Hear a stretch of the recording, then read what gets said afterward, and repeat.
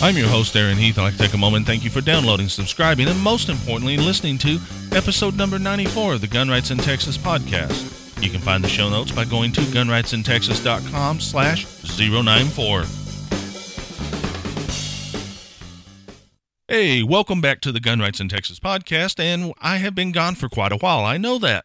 However, I have had a lot of good reasons. I'm not going to go into details, and to be honest, I wouldn't be back right now, except there's some things we have to talk about. The podcast is changing. We are going to change from being a podcast on politics to being a podcast on education. We want to educate the public, we want to educate gun owners, and we want to educate our legislators. In order to do that, there are a number of things we have to go through. But that's all stuff I'm working on. Don't worry about it. What you do need to consider is the changes are not only coming, they're actually coming along nicely. But because I wasn't ready, the equipment wasn't set up, and it's not 100% ready to go, but I got it set up quickly, got things working, kinda, and we're here. I also want to say that I have no show notes for this episode, and I really wasn't ready for this episode either. However, I do want to talk about 4 different bills in this legislative session. The first bill I want to talk about is House Bill 560. This bill will, if it becomes law, this bill will reduce the number of off-limits locations for license holders. Then I want to talk about Senate Bill 16. Senate Bill 16 will reduce the price of a license for somebody going to get their initial license and for somebody who's renewing. And then I want to talk about House Bill 375, which is Jonathan Stickland's unlicensed carry bill that essentially is identical to the bill filed last legislative session. And then I want to talk about House Bill 1911. And there's some controversy on those bills, but we'll come back to all that. However, before I go any further, I do want to talk about the changes coming to the podcast. And we'll do that after I come back from this little audio clip that tells you how to get the show.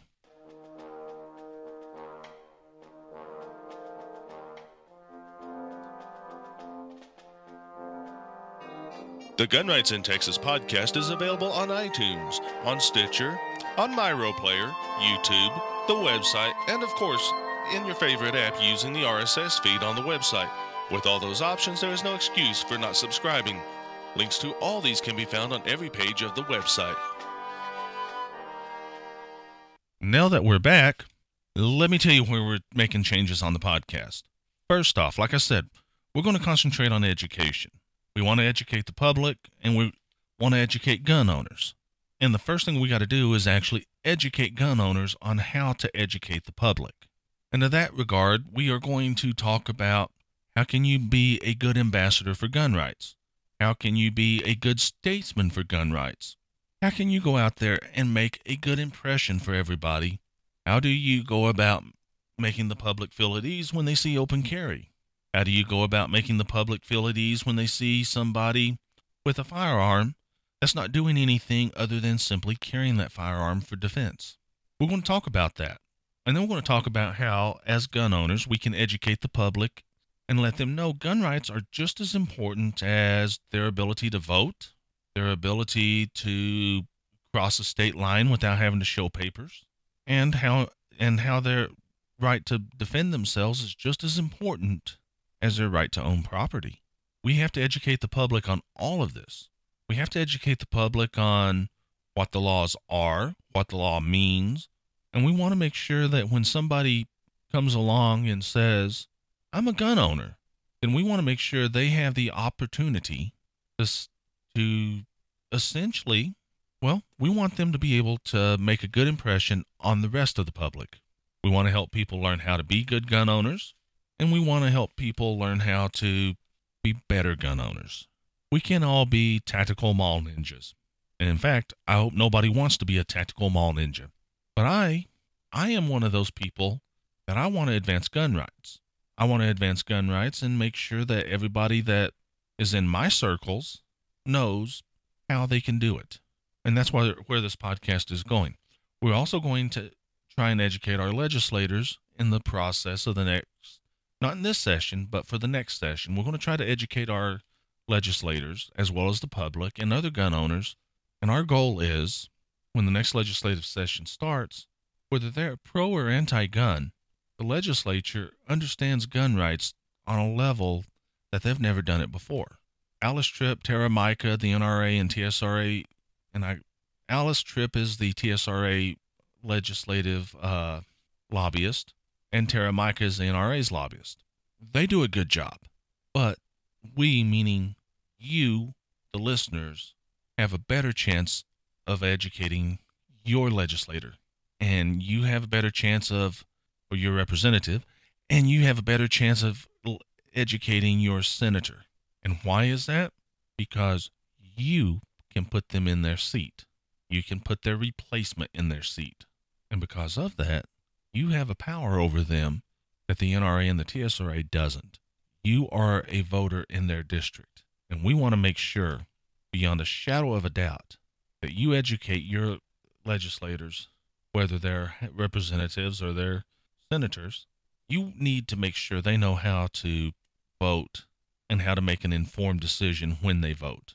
If they vote against legislation that we feel is important, and they vote against it because they are morally opposed to it, that's a lot better than them voting against it because they saw on the news that the bill would let felons carry a gun, when in all honesty, it's still illegal for a felon to carry a gun, even though unlicensed carry is being advertised as letting anybody carry a gun. Alice Tripp and Tara Mica, they can explain this, but the politicians are not going to believe them they're not as likely to believe them if they are on the fence or anti-gun as they would believe their constituents who are calling saying, I want this passed. I want this passed because I want to be able to defend myself. The more knowledge we can share, the better our chances of passing legislation are. We can pull the fence sitters to our side if we go about it with reasoned arguments and with emotional cases that support our arguments on a factual basis. The other side, all they've got are emotional arguments they're not based on fact. And we can defeat that. We can defeat it with emotional arguments supported by fact. Another thing we're going to do is we're going to have video extras for episodes. These video extras will cover things such as reloading, equipment, anything relating to firearms. We're going to make sure there is a video extra for it in some form eventually. If we cover it on the podcast, there's going to be a video extra for it. And these extras are not going to be part of the podcast itself. They're just going to be something that's, hey, you want more information on this particular item? Go check out the video. And there'll be a link in the show notes for those videos. That's the whole point of the video extra. Anyways, I'm going to run the audio clip that tells you how to find the show on social media, and then I'll come back and we'll talk about the two bills that I feel we need to pass this session more than anything else. And I may surprise you with what those bills are. The Gun Rights in Texas podcast has a social media presence.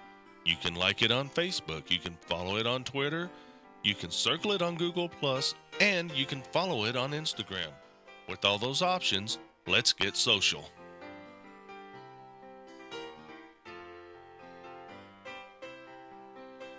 Okay, let's talk about House Bill 560. House Bill 560 is the bill that would remove off-limits locations. I would tell you this is a good bill, but I'd be lying. This is not a good bill. This is a great bill. In fact, this is the most important bill, in my opinion, before this legislature. House Bill 560 would allow people to defend themselves in a number of locations that are currently off-limits by law. This bill would not remove the right of property owners to post 30-06 or 30-07 signs, but it would allow people to carry in places that they would not have been able to carry otherwise. This would reduce the number of soft targets that potential terrorists, lunatics, and people seeking attention can attack. Now, I could give you a huge analysis and rundown of the bill and all the details on it. But in reality, I don't have to do that because Charles Cotton has actually done that himself already. Go to the TexasFirearmsCoalition.com website, click on podcast, find the short shot. It should be somewhere between December 10th and December 17th. I think that's when it was released. And it deals with House Bill 560. He goes into detail. He gives a very good analysis of it. Go check it out. In fact, pause this podcast, go download that one, listen to it, and then come back. And then you'll understand me when I say House Bill 560 is the most important bill we can pass this legislative session. Moving on, let's talk about Senate Bill 16. Senate Bill 16 has a number of things going for it that other bills do not. First and foremost, Senate Bill 16 would reduce the cost of a license holder's initial application. It'd go from $140 to, I believe it's $40. Now, some people might say this is a good thing. Some people might say, well, that just makes it harder to pass unlicensed carry.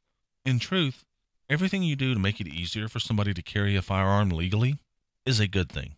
The more people you get out there carrying firearms and they do it responsibly, the easier it is to make it easier for more people to carry. And that's why this bill is important.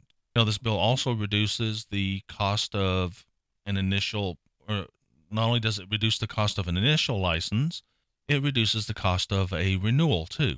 It drops it from $70 to $40. Now, there are people that get discounts such as law enforcement, indigents, and others, and I believe they get a further reduction as well. Overall, this bill is a good bill. Senate Bill 16 is also using a number that's quite a bit lower than other Senate bills, and that's because it's a priority of our lieutenant governor. He gets to assign some extremely low numbers to certain bills that he feels are important and they're a priority for him, and this helps them get passed in the legislative process. And I'm all for Senate Bill 16 having a low priority number, or having a lower number, making it a high priority bill. These two bills together would probably do more to help Texans get firearms than almost anything else, or not get firearms, but to carry firearms. These two bills would probably help Texans more than anything else. In fact, House Bill 560 would probably help more Texans defend themselves in places where they're likely to be attacked than anywhere else, than any other bill. And that's why I wanted to talk about those two.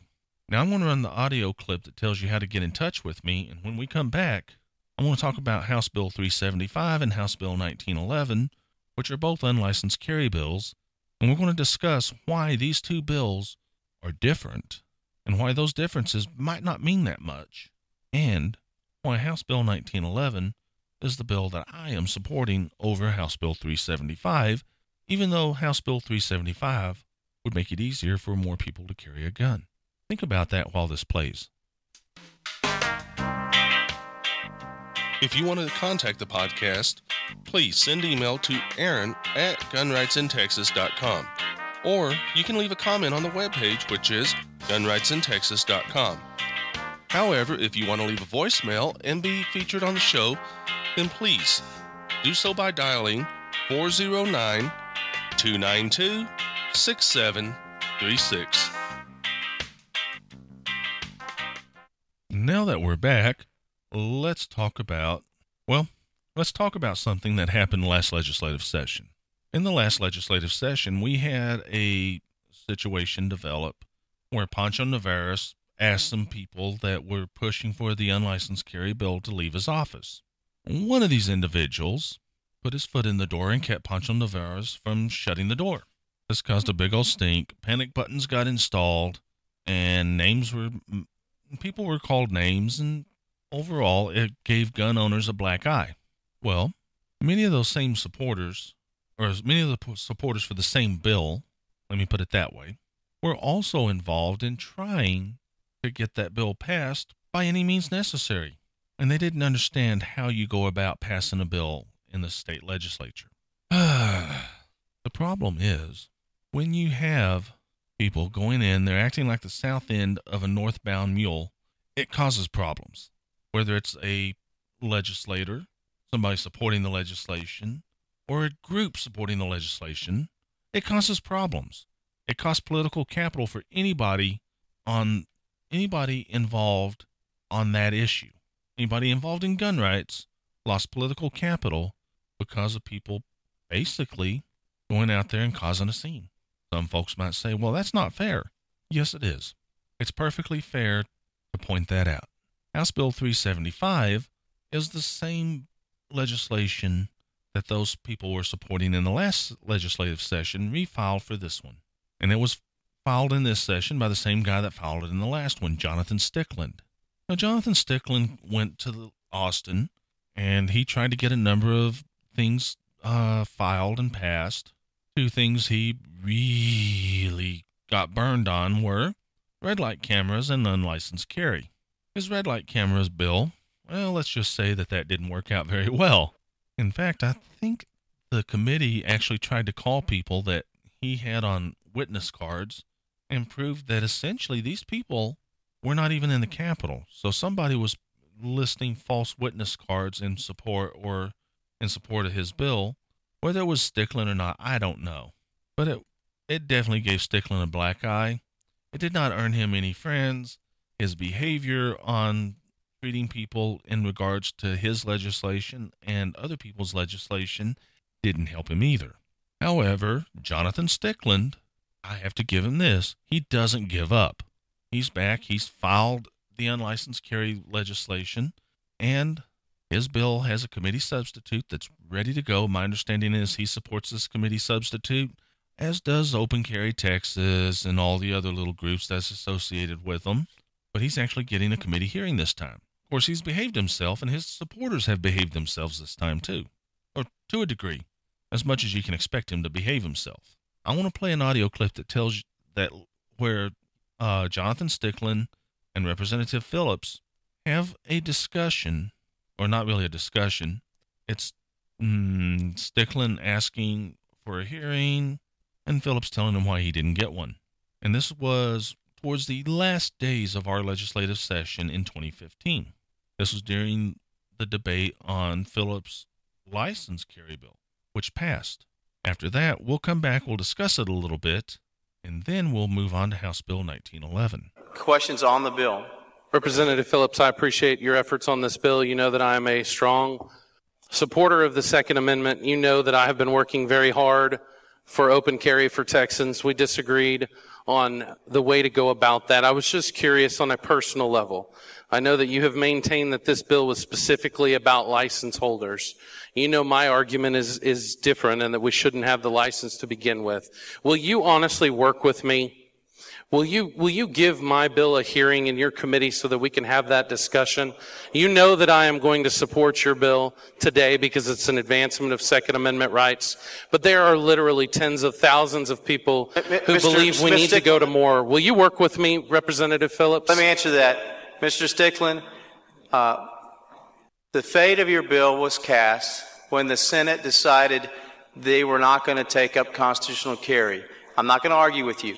Your fate was treated as how you treated members on this floor as it related to your legislation and other legislation. It's also how those that support your amendment have treated members of this House, their families, and our staff, that there is no reason when there's other members who've worked hard, who try to work with each other, they have to have a chance to have their hearing. They're going to get a hearing. And there you have it. That's why unlicensed carry died officially in the last legislative session. And now you have the same bill, and there's going to be a committee substitute filed, and that bill will move on, hopefully, and get a vote. Maybe not. In fact, it probably won't, but maybe it will. But let's talk about the next stage. Let's talk about whether or not it has a chance against a competing unlicensed carry bill, and that would be House Bill 1911. These two bills are entirely different. They both allow unlicensed carry, but who qualifies is different in both bills. House Bill 375 would allow anybody that can legally purchase a firearm and legally possess that firearm to carry it. House Bill 1911 would limit the ability to carry a firearm to the ability to get a concealed handgun license.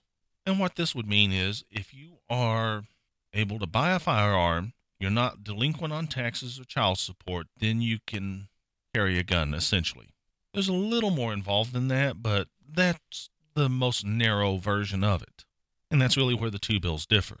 Now, both bills are up for committee substitute, so that could change. We won't get to see what the committee substitute looks like unless both bills are voted out of committee favorably. And when they're voted out of committee a day or two later, hopefully we'll be able to look at the text of the bill then.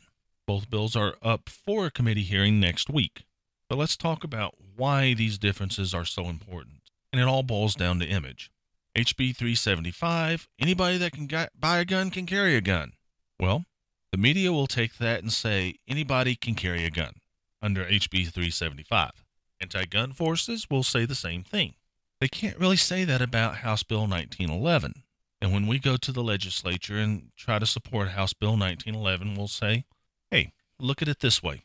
License holders are the most law-abiding segment of the population as far as the DPS can show you statistics for. Why not let the people that are qualified to get the license carry without getting it? It's the same group of people. The only difference is they haven't paid the money, essentially. Some may have taken the class, some may not have taken the class. And then the legislators will say, that doesn't sound unreasonable. Some of them will say that's perfectly fine with me. I would like to see the bill allow more people to carry. Some will say, I can agree with that. I will support it. Some will say, well, I don't want unlicensed carry, but this is a good compromise for me.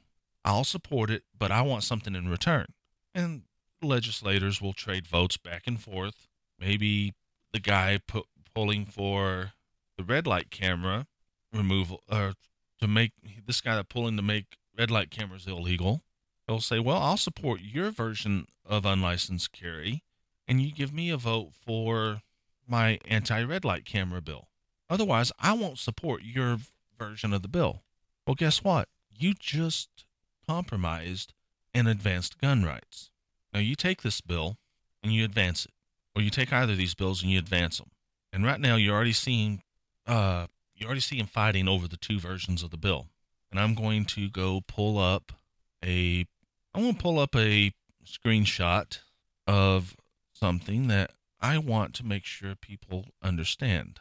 This post was posted yesterday evening, and I'm recording this on Friday. This was sent to all NRA members. Anyone notice anything? The NRA does not support constitutional carry. They've just made it clear.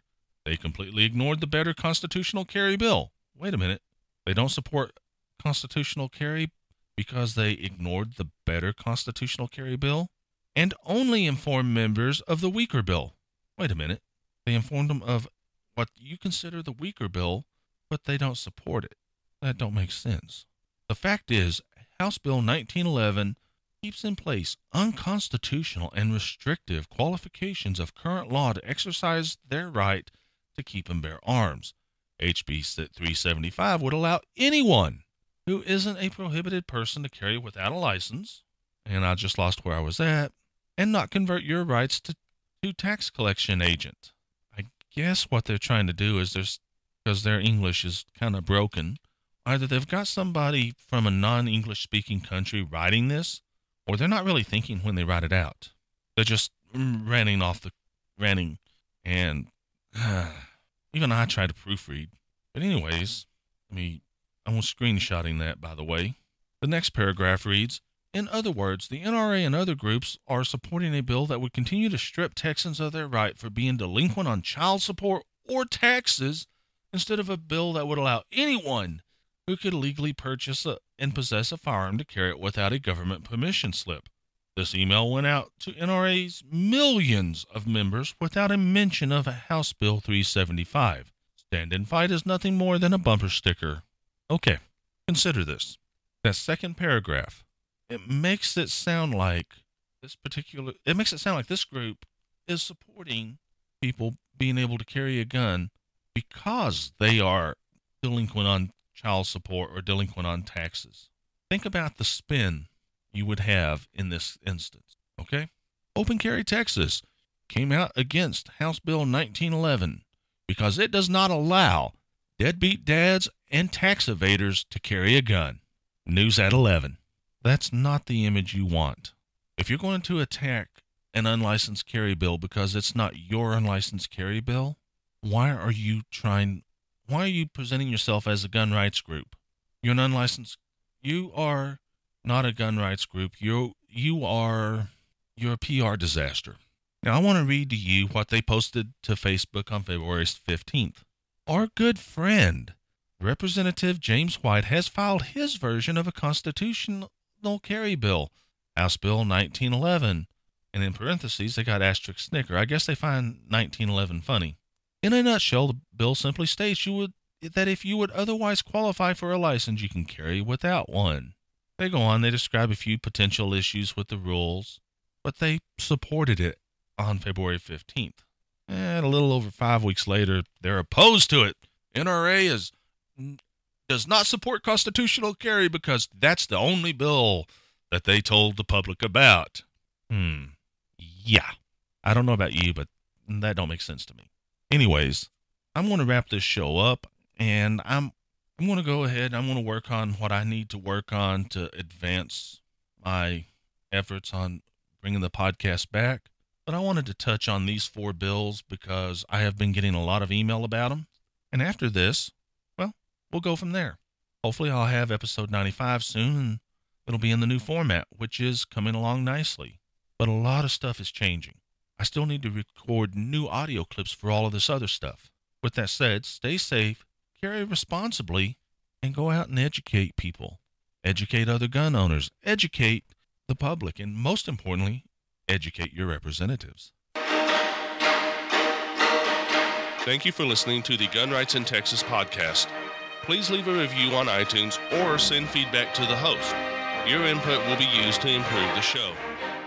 Stay safe and please carry responsibly.